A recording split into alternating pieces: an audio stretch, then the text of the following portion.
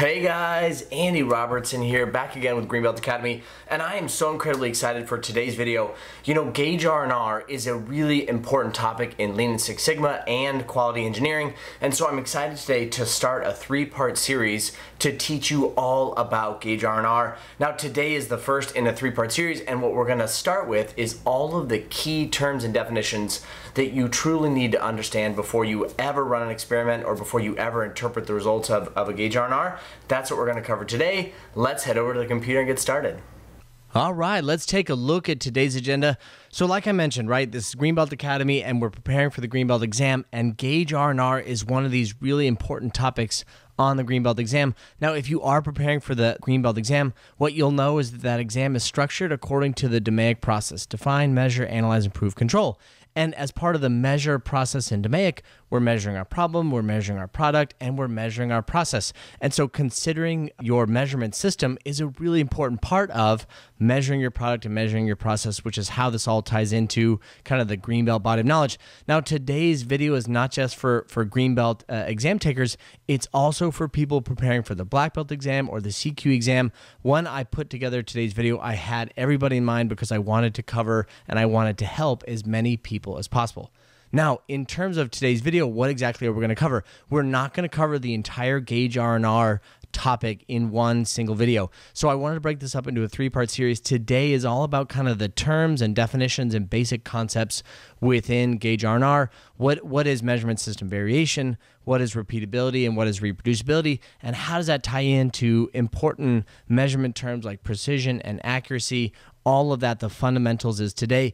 In the next video in the series, we're going to go through the average and range method. I'm going to give you an Excel template that has all of the formulas, and I'm going to walk you through how to conduct a Gauge R&R and how to calculate things like repeatability, reproducibility, and Gauge R&R, as well as part-to-part variation and total variation. Now, doing those calculations is not enough. The third video series, the third part of this series, is all about interpreting your results. You've done the Gauge R&R, you've done your experiment, you've got your results. Is your measurement system capable for its intended purpose? That's going to be video 3 in this three-part series. But today is all about the basic terms and definitions in a Gauge R&R or measurement system analysis. Okay, with that said, let's get into actually today's lecture. So what is measurement system analysis? I love to explain it like this. Measurement systems. Think about the systems you use: calipers, micrometers, weigh scales, CMMs, whatever measurement system you use. All measurement systems have variation just like every other process. Oftentimes, we as green belts or black belts or quality engineers, we're very much focused on the process that we use that produces our product. Turning machines, drilling machines, CNCs, molding equipment, I don't care what it is. Generally, we tend to get hyper-focused on the process itself, and we tend to forget that the way we take measurements can also introduce variation into our data set. So think about all of the different ways that you take measurements: electrical measurements, weigh scales, temperature, dimensional measurements like micrometers, calipers, hand tools, CMMs, things like that. There's all sorts of different ways that we take measurements, and those measurement systems all have variation just like every other process. And so the point of a Gauge R&R is to essentially measure or calculate or quantify the variation that comes from our measurement system. So let me give you an example. Let me make sure you absolutely understand this idea. Let's say, for example, you turn a part on a lathe, and then you take that part and you measure the, let's say, the diameter of a hole that you drill into, let's say, a piece of aluminum here, okay? And let's say you went out and you drilled 50 holes and you took 50 measurements, okay? And here's all the data that you collected. You could take that data and you could throw it into, I don't know, Excel or Minitab or whatever, and you could create a histogram to help you visualize the variation in this data set, okay? And one of the mistakes that we often make as continuous improvement professionals or quality engineers is to assume that all of that variation comes from the equipment itself, comes from the turning machine itself. And that is true. A large chunk of that variation will come to us from the process. That is absolutely true. But sometimes, in some situations, we oftentimes get variation that comes to us from the measurement system itself. And that is the point of a Gauge R&R. We do a Gauge R&R, we analyze our measurement system to quantify how much variation is coming from our measurement system versus how much of our variation actually comes to us from our product and our process. And a lot of this comes back to, are we using the right measurement system? And of course, in the third part of this series, I'm going to show you how to take your measurement system variation and make a conclusion as to whether or not your measurement system is capable for its intended purposes. And I'm doing a bit of foreshadowing here, and we're going to cover all of this in the third video. But for a measurement system to be considered capable for its intended purpose, your measurement system variation, right? The variation that comes just from your measurement system should be small. It must be small. And in an ideal world, our measurement system wouldn't contribute any variation. But of course, in practicality, that's never the case. And so our measurement system must be small relative to one of two things. And of course, we'll talk about this in the third video. Either your design tolerance, right? It should be small relative to your design tolerance, or it should be small relative to your process variation. That's a bit of foreshadowing. We'll come back to that in the third part of the video. Now, let's talk a little bit more about what an actual gauge R&R is and how we set it up and how it works, okay? So here's a definition I love to give people for measurement system analysis or gauge R&R. I love to use the analogy of a DOE. A gauge R&R is essentially a DOE that we do to quantify the variation or the precision associated with your measurement system, okay? And we do that to determine if our measurement system is capable for your needs. If you're designing a new product or process, if you're trying to improve an existing product or process, you should spend a second ensuring that the way you take measurements, your measurement system is capable for our intended needs. Now, I love the DOE analogy. I love this DOE analogy because in a DOE, we essentially identify important factors, and then we measure the impact that those factors have on a particular response. And in the world of a gauge R&R, there's two primary factors that we study, right? In a gauge R&R, there's two primary factors that contribute or cause variation in a measurement system, okay? And the first is the equipment itself. So let's take this example here. Remember, we've got our calipers and we're measuring the diameter of this hole or whatever. Part of the variation that we measure will come to us from the equipment itself. Every piece of equipment, weigh scales, calipers, micrometers, CMMs, I don't care what piece of equipment you're using, has some level of inherent variation associated with that piece of equipment, okay? And when we do our gauge R&R, part of that study is going to be to quantify how much variation is specifically attributable directly to the piece of equipment. The second factor that we study in a gauge R&R is the variation that comes to us from the operators. Most, if not all, measurement systems that we use today have some level of human interaction. And we quantify that in a gauge R&R using this concept called reproducibility. Now, the reason that I love a gauge R&R is because when it's all said and done and you've done your analysis, you've done your assessment, if it looks like your measurement system needs improvement, the actual gauge R&R process tells you what the source of variation is. Is it your equipment? Is it your operators? What do you need to focus on to make those improvements and improve your measurement system? Now, we're going to spend the bulk of the rest of the video talking about repeatability and reproducibility and how we can combine those two factors to calculate the gauge R&R or the measurement system variation associated with our equipment. Before we do that, though, one thing that's really important for you to understand, especially because we're talking about measurement systems, is the difference between precision and accuracy, okay? So let's cover that really quickly. I made this statement. Look at this statement here that I made on the screen. I made this statement that said that basically we do a gauge R&R to confirm that whether or not our measurement system is capable for our needs, okay? That statement is true, but it's technically a half-truth, okay? And let me tell you what the full truth is. For a measurement system to truly meet our needs and be considered a capable measurement system, it has to have two specific attributes. First, it has to be accurate, and then it has to be precise. And so I wanted to cover this because I want to make sure you understand how a gauge R&R impacts accuracy and precision, okay? And the truth is that a gauge R&R doesn't impact accuracy, it only impacts precision. In fact, if you're not totally clear on the differences between accuracy and precision, we cover that in my courses, the CQE Masterclass, the Greenbelt Masterclass, the Black Belt Masterclass. So definitely go there and check that out if you want to learn more about accuracy and precision. But the bottom line is that before you ever conduct a gauge R&R, you should calibrate your measurement system to ensure that it is accurate. You have to be accurate first, and then you have to worry about precision. Once you've calibrated your measurement system, you can then perform a gauge R&R to quantify the precision or the variation associated with your measurement system. And that's why I show you this whole slide, because I want to make sure you understand that a gauge R&R is specific only to precision and not the accuracy of your measurement system. Now, when you think about the precision of your measurement system, there's two component parts, right? And this is what I talked about on the previous slide. The precision of your measurement system has two parts: repeatability and reproducibility. And let's talk about that right now, starting with repeatability. Okay, I love to start this off with a really basic definition, okay? Because when you hear the word repeatability, when you see this term in a mini-tab printout or some other report, you have to make sure that you understand that repeatability, that value, reflects the variation that can be attributed directly to the measurement gauge itself, okay? So again, think about your calipers, your micrometers, your weigh scales, your CMMs. All of that equipment has some level of inherent variation, and we quantify that by measuring the repeatability of our measurement system.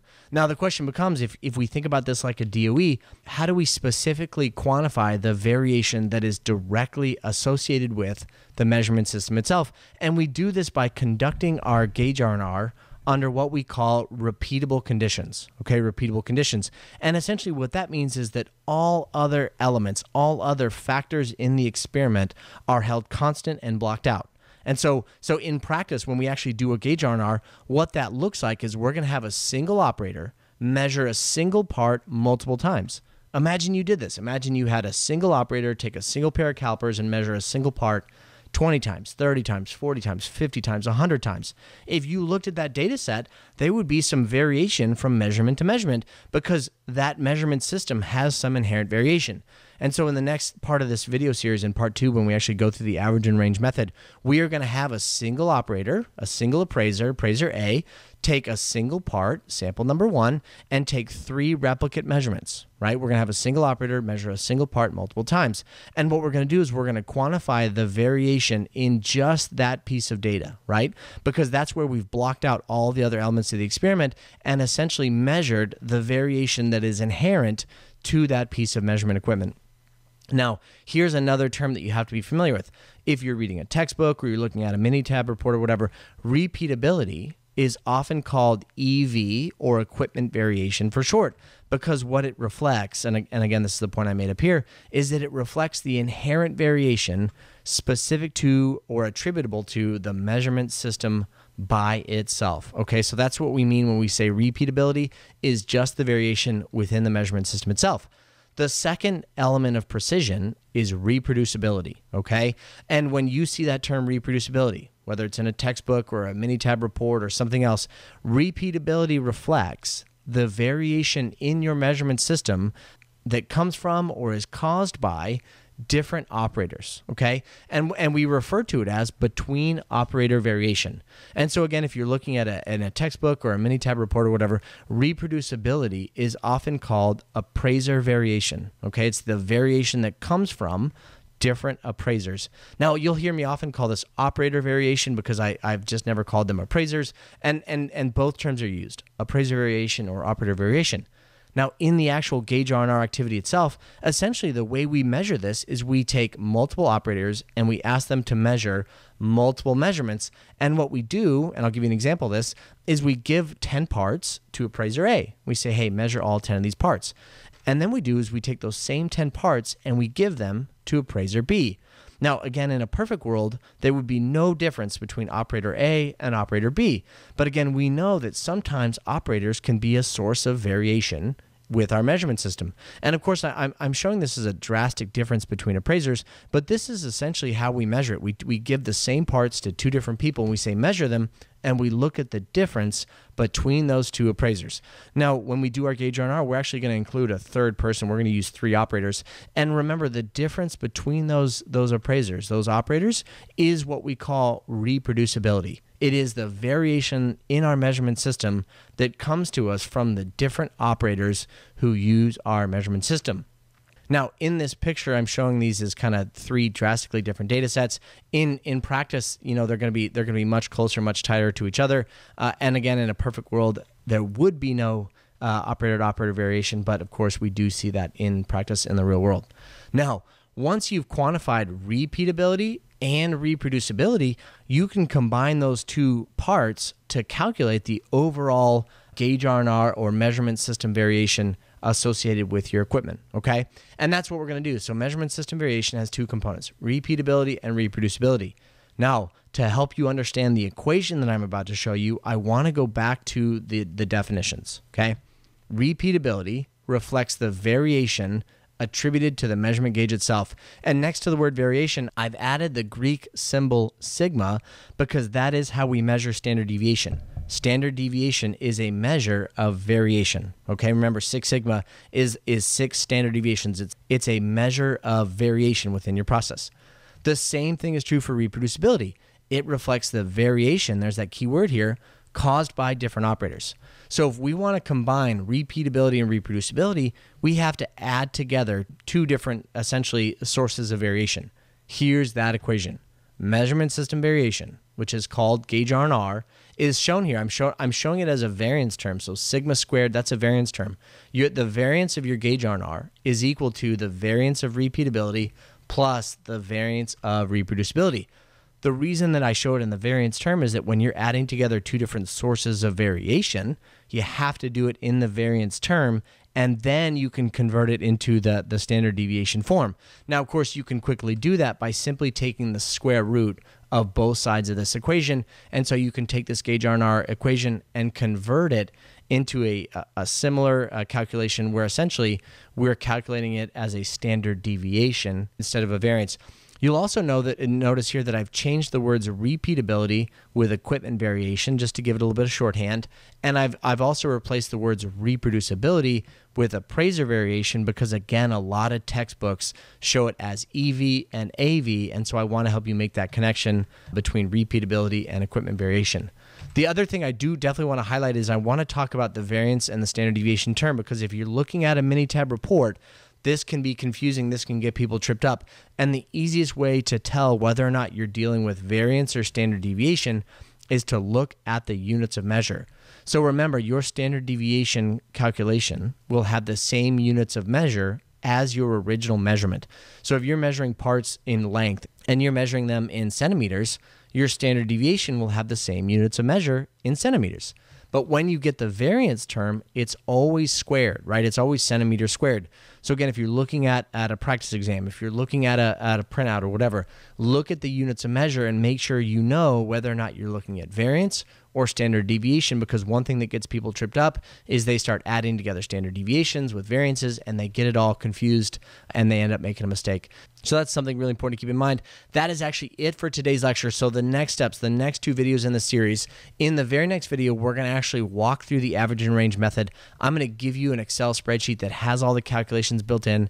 I'm going to show you how to design your gauge R&R, execute it, collect the data, and calculate repeatability, reproducibility, your gauge R&R, your part-to-part variation, and your total variation. And then in the 3rd part video series, I'm going to show you how to interpret those results. Is your measurement system capable of its intended purpose?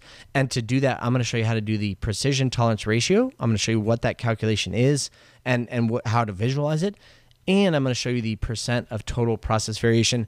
Definitely check out those next 2 videos too, because I'm going to actually give you that average and range Excel spreadsheet that actually will help you walk through the calculation. If you want to keep going as a green belt and you want to get more resources, head over to greenbeltacademy.com. I've got practice exams, I've got study plans, I've got cheat sheets, I've got all sorts of stuff to help you on your green belt journey. The other tool that I absolutely love to talk about is this free course. I call it the top 10 topics on the green belt exam. It covers the most important topics that you'll definitely see on exam day. It's a completely free course. I've got video lectures, practice exams, and downloadable PDFs that you can actually bring into the Greenbelt exam with you. Definitely check that out. Head over to greenbeltacademy.com/free course to get that free course. And again, if you loved this, do me a huge favor, hit that like button. That way I can help as many green belts on that green belt journey. And if you want to get the second part in this video series, hit that subscribe button. That way when I publish that video, it gets sent to you and you can continue learning and continue growing and stay on that green belt journey. Anyways, that is it for me. Again, I hope you loved it. Stay tuned for that next video and I will see you later. Bye.